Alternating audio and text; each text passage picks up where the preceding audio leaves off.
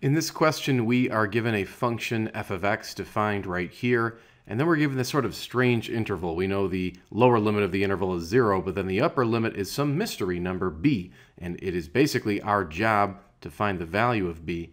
And then we need to do that under the condition that the average value of the function is equal to 3. So that right there is telling us that the average value, f average, if you will, is equal to 3. Now, of course, we have the equation that we use to find the average value of a function. What's weird about this scenario is that, again, they gave us the average value. We're not looking for it. So what we're going to do is actually plug 3 right in there for the average value. And we're going to set this equal to 1 over our upper limit, which is b, we don't know that, minus this a. Now, a is simply the lower limit. So again, in this case, the lower limit is 0.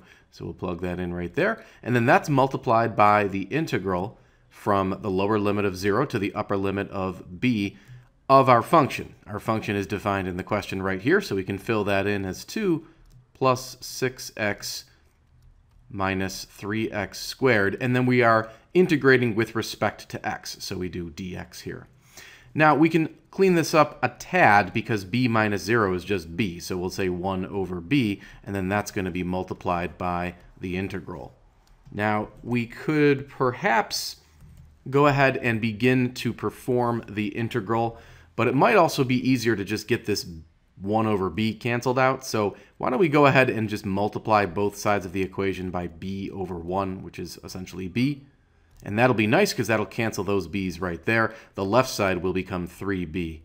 And so what I guess that does is it sort of frees up the right-hand side so that it's just an integral. Now we have to evaluate this relatively simple integral. Luckily, this doesn't require any fancy techniques, just some basic integration rules. So here we go. The integral of 2 with respect to x is 2x. We have to integrate 6x. Remember, that's 6x to the power of 1, so we're going to add 1 to the power and then divide by that new power. Same thing over here. We're going to add 1 to the power and then divide by the new power. And then we're going to be integrating this from 0 to b. So those are our limits again.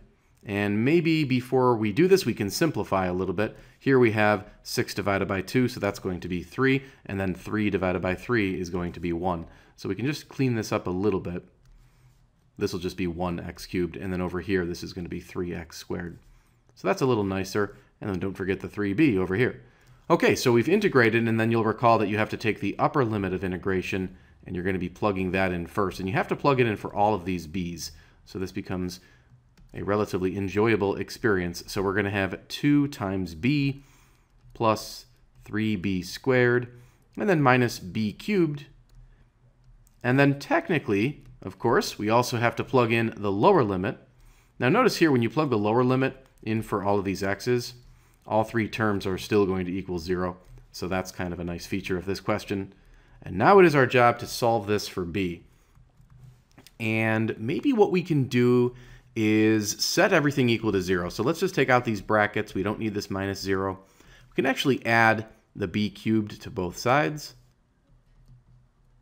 We will subtract 3b squared from both sides. And then we will subtract 2b from both sides. So the left-hand side is a bit of a jumble. It's going to have a positive b cubed. We're going to have a minus 3b squared. And then we're going to have a minus 2b. And then don't forget the plus 3b that was already located on the left side. And then everything here is equal to 0. We can combine some like terms, of course. We have a minus 2b plus a 3b. That just becomes plus 1b. So we might as well clean that up. And there we go. And now we have to solve this for b. So why don't we factor b out of this? So we'll have b times b squared minus 3b plus 1. This is set equal to 0. It would be wonderful if the expression inside the parentheses would factor for us. Doesn't look like it's going to, so we're going to have to use the quadratic formula. Recall, before applying the quadratic formula, that we have to set each factor equal to 0. So we would have b equals 0, and then we would have b squared minus 3b plus 1 equals 0. Something interesting to note about the b equals 0, that's not going to be actually one of our solutions, because if you go back up, we will remember that the lower limit was already 0. So if we let b also equal 0, in other words, this upper limit right here, if that were equal to 0, then this entire integral would simply equal 0. And then the entire right-hand side would equal 0. We would be left with 3 equals 0. A rather strange result indeed. So we're not going to accept the answer that b is equal to 0. We're going to reject it, in other words. So we'll reject that. And now we have to solve this other equation using the quadratic formula. Here we have a equal to 1, b equal to -3, c equal to 1. And then recall the quadratic formula would be, well, this is funny, isn't it? Because we're going to say b is equal to -b, but those are actually different b's.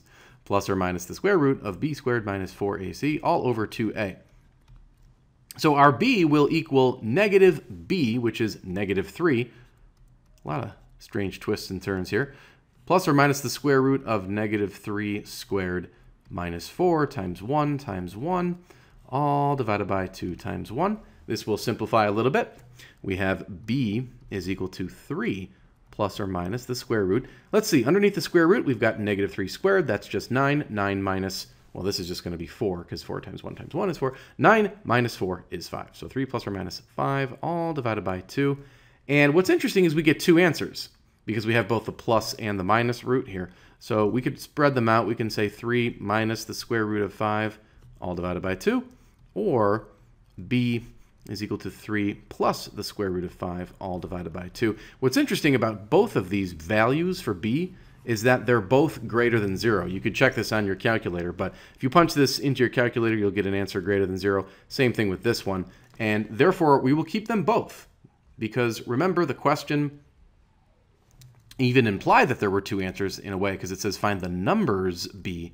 And so we'll also notice that the b has to be something greater than 0, because that would be an upper limit, a number that would be greater than the lower limit. The lower limit is 0, so our upper limit has to be larger than that. So again, both of these are greater than 0. They are both the correct answer.